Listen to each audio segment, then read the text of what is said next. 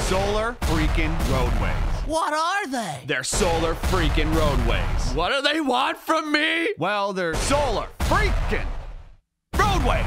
Okay, so actually this time, what is it? It's technology that replaces all roadways, parking lots, sidewalks, driveways, tarmacs, bike paths, and outdoor recreation surfaces with solar panels. And not just lifeless, boring solar panels, smart, microprocessing, interlocking, hexagonal solar units. No more useless asphalt and concrete just sitting there baking in the sun, needing to be repaved and filling with potholes that ruin your axle alignment on your sweet ride, bro. These are intelligent solar panels. Replaced a panel at a time if damaged or malfunctioning. They're covered with a new tempered glass material that has been designed and tested to meet all impact, load, and traction requirements. Oh, and did I mention that they're also solar panels? They generate electricity, they generate capital, they pay for themselves, and they keep paying more because we're not gonna run out of sun for like 15 billion years. That lowers the cost of energy, unlike those bills in the mail that keep going up. And it's clean energy. Everyone can theoretically drive an electric car with no pollution and a minimal carbon footprint. Can you imagine how good our cities would smell? How much healthier we'd all be? Excuse me, young man, am I being led to believe that this thing is some sort of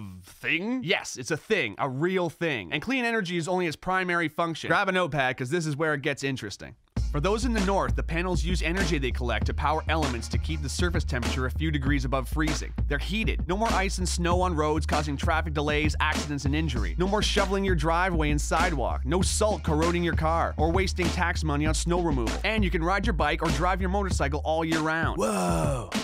Every panel has a series of LED lights on the circuit board that can be programmed to make lanescape designs, warning signs, parking lot configurations, whatever. These roads never have to have lanes repainted, just reprogrammed to whatever we choose or whatever works best. Imagine a highway road lighting up ahead of you. How much safer it would be to drive at night. There'd be improved visibility for pilots landing on solar landing strips. Imagine walking onto a solar recreation court and choosing a sports configuration. Want to play basketball? Cool. Kids want to play hopscotch and foursquare? Awesome. Ball hockey? Done. And with LED lights under your feet, it's gonna look like freaking Tron out there. But real, because this is the real world. Whoa. But these panels are also pressure sensitive, so they can detect when large debris like branches or boulders have fallen onto the road, or if an animal is crossing. It can warn drivers with LED text to slow down for an obstruction. I'm very, environmentally conscious. Good, because solar roadways use as much recycled material in their production as possible. Plus, the roadways have two channels that form what's called a cable corridor that runs concurrently with the roadways themselves. One part houses electrical cables, meaning power lines, data lines, fiber optics, and high-speed internet, which replaces the need for telephone poles and hanging wires that can be damaged during storms, causing power outages, or become extremely dangerous if severed either as fallen live wires or buried cables. The other channel captures and filters storm water and melted snow, moving them either to a treatment facility or treating them on-site, greatly decreasing the amount of pollution that enters our soil, lakes, rivers, and oceans. I'm kinda broke, bruh. Yeah, no kidding. The economy is in the toilet. Do you realize how many thousands of jobs this could create and sustain? Talk about a hypodermic adrenaline shot to the heart of the manufacturing and infrastructure sector. And it pays for itself. They're solar freaking roadways. I have concerns about the future. Is this thing even possible? I told you, yes. Solar roadway technology was invented by engineering couple Julie and Scott Broussard in 2006. Two of the sweetest people in the world who met when they were 3 and 4 years old. Listen to these two.